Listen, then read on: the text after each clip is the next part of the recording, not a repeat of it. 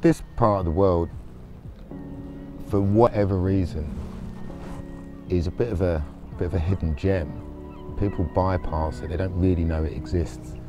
So to be able to share it with people that I know from back in London is great, and not only just to share it, but to see the delight on their faces when they turn a corner and they see the cliffs, or they see the water, or they see sand dunes.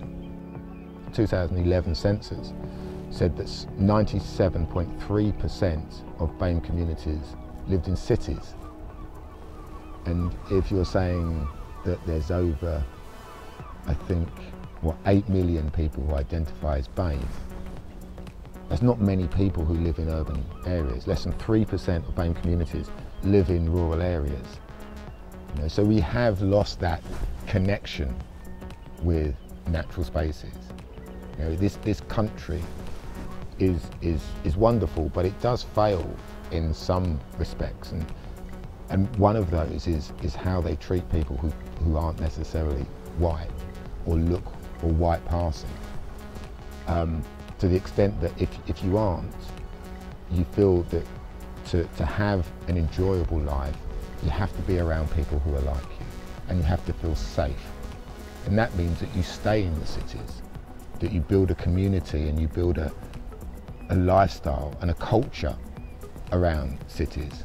If you're talking about outdoor spaces where you see an absence of people of colour, you don't have to travel that far. You don't have to travel to Wales or Scotland or Ireland. In fact, you hardly have to go outside of the M25 to find places that are predominantly white, even if there are people of colour living in that neighbourhood. I live in South London, and I have woods near me where I go running once or twice a week, and you rarely see people of colour.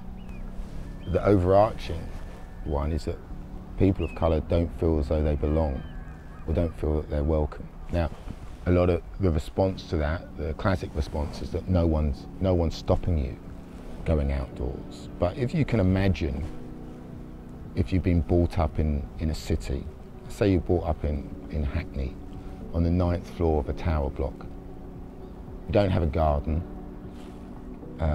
your nearest outdoor engagement with nature is the local park, but you're 15 years old, so you can't actually go into the local park because it's out of your territory. The nature outside your block of flats is urban foxes, it's rats, it's squirrels, it's pigeons, so kind of rodents and vermin. Any of the plants that are planted around your neighbourhood are maybe holly or thorns, you know, rose bushes, vandal-proof plants. And as soon as you step outside your door, you've got your game face on. If you go to the local park, if you're lucky enough to be able to have access to the local park, it's football pitches. You know, you might get a little corner of the park that's let over to stinging nettles and buttercups or whatever, but that's nature for you.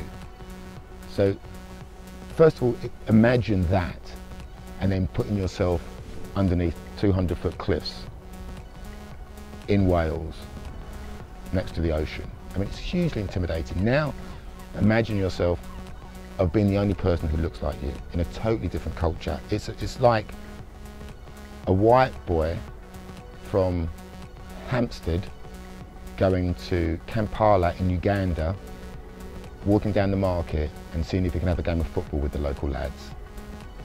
It's that intimidating. How do you even start that conversation?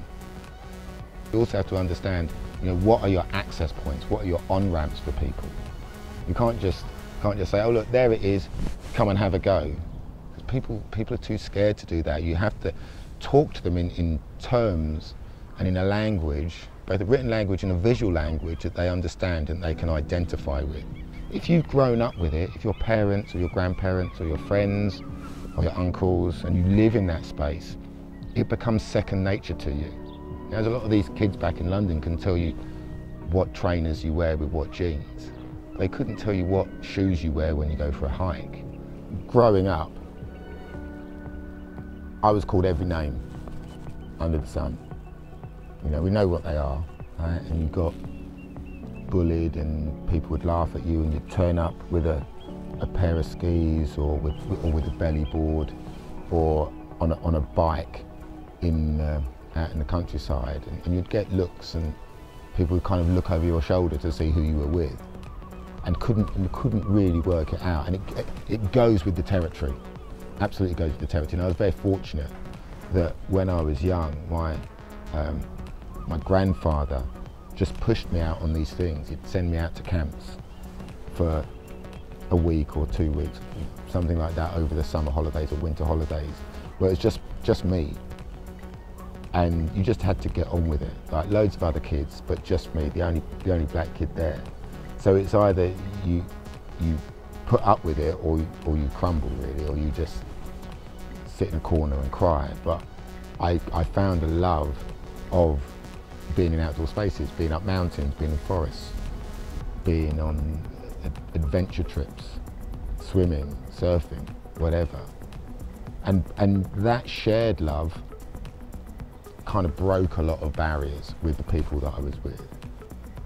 I've been involved in action sports most of my life to some degree, and have had so much enjoyment, so much fun, got so much positive energy. I feel a connection to nature. Humans are animals. We grew up around nature. To deny that to people is an offence. Everyone has the right to put their hands in the earth, to walk out over sand dunes, to go next to the beach and to breathe in fresh air, and to feel as though they belong in that space, to feel free. I remember down at the local beach, getting on a belly board and catching waves as a pre-teen, that really opened up that idea of freestyle sports and freestyle living. I can pinpoint it down almost to a day, where catching a couple of waves said, well, you know, there aren't any rules. You can kind of do what you want. There's no teams here. There's no winners or losers. It's just about going out and having fun. Yeah, 2 or 3 years ago, when I went out on a job, actually, and it was a trail running job, and it was a fantastic event. In my naivety at the time, expected to see this event, this ultra running 100 miles around mountains, to be dominated by East Africans in the same way that a lot of the marathons are. And I got there and I saw one black man running, and it was a bit of a shock. I thought, well, why is that? Came home, questioned it, and realised very quickly that no one had done any work on this area about, essentially, people of colour in the outdoor world.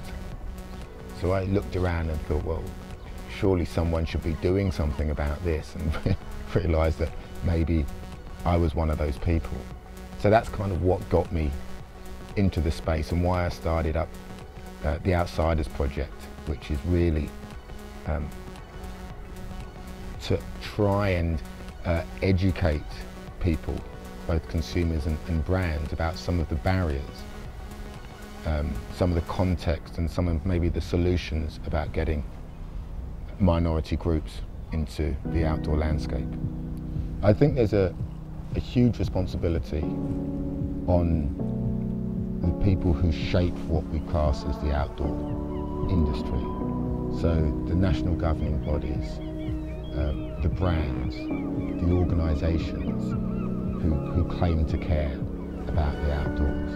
And we have to ask them those difficult questions about what the outdoors actually is, not just in their perception, but how it can be for everybody.